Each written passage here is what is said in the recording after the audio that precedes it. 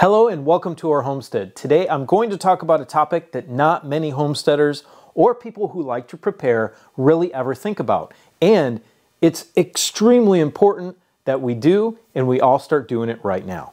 And that is our physical health. Let's talk about it.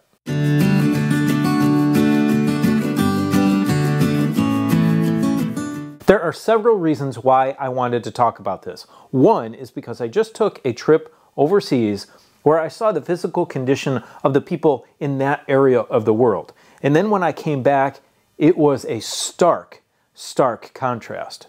And two, people who like to prepare for adverse events and who like to be more self-sufficient really need to focus on this, and not many people do. Now, there is a small subset of people out there who do talk about this topic, but not enough.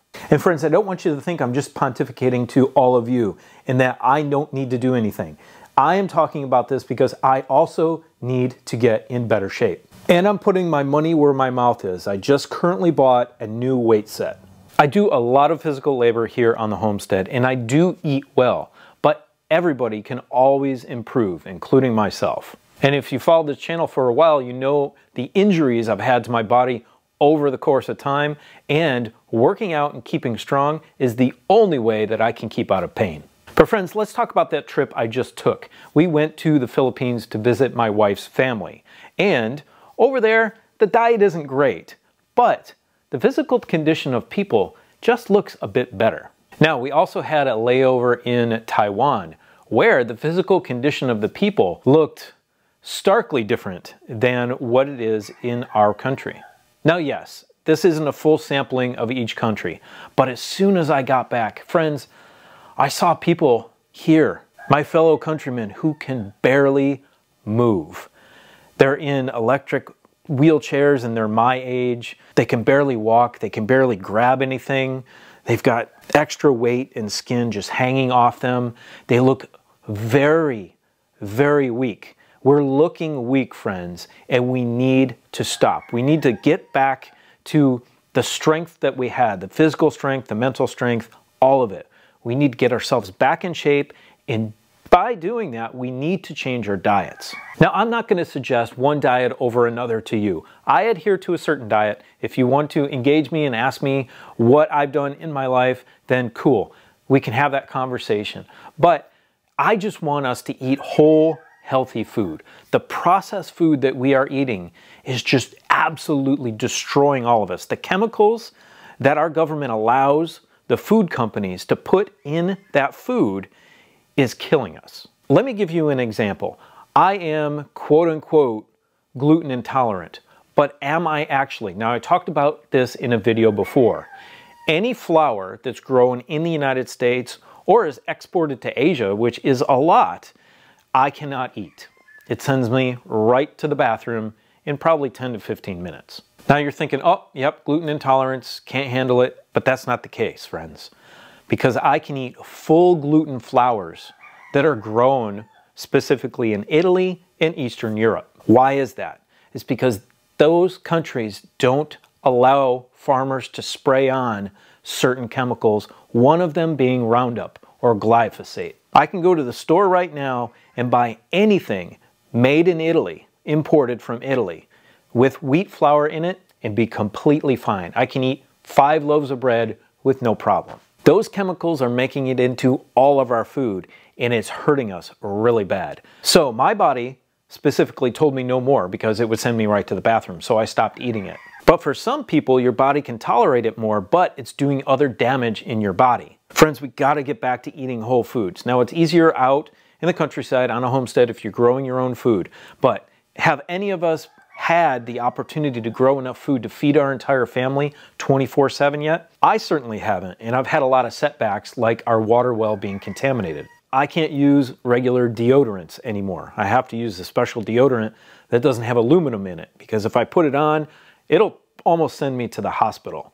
It will clog up all of my pores and I'll get an infection. That's how potent that stuff is and how it affects me. If I use regular toothpaste, Colgate, Crest, whatever, doesn't matter, regular fluoridated toothpaste, if I brush my teeth, the inside coating of my cheeks starts to peel off. I have to use non-fluoridated natural toothpaste. So I'm very thankful that these things actually happen to me so I could make the change in my diet and in the things that I use. But friends, I want all of us to take a look at what's in our cupboard and throw it out if it's got any ridiculous chemicals in it that don't need to be there. The list of preservatives and additives that you see on a can of American whatever it is, it doesn't matter, compared to a can of the same European food is totally different. There's like 5 ingredients in this one and 25 in ours. Friends, throw it out. Start cooking for yourself from vegetables from the store. Now we can talk about organic versus conventional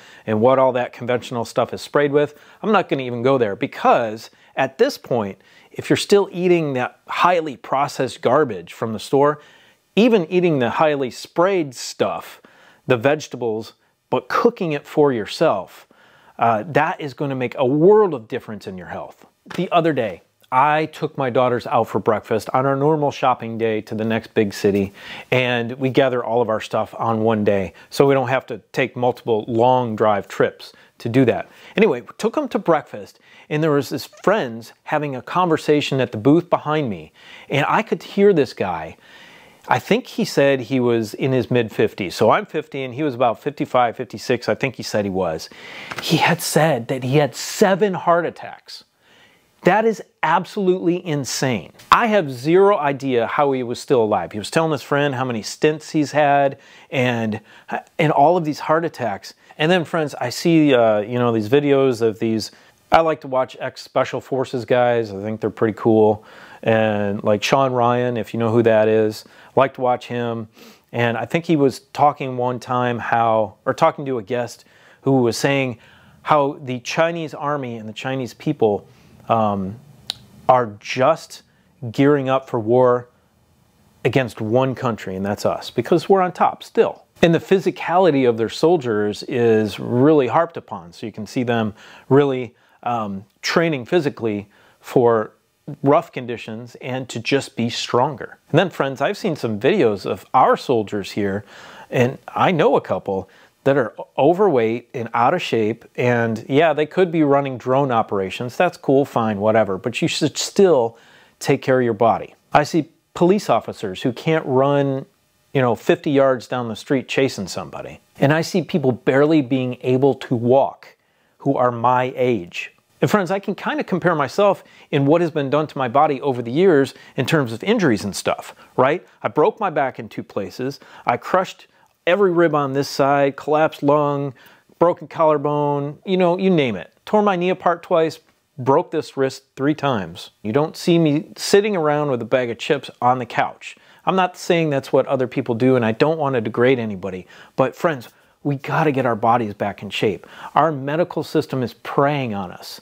If you want to talk about that, they just hand out pills like crazy because people go in for every tiny ache and they just pump the pills out, and people don't think about eating better and lifting weights and walking. Walking is so huge for your health. Getting fresh air, getting sunlight, all of the above. We know these things. And again, friends, I don't want you to misunderstand me. I don't want to degrade anybody.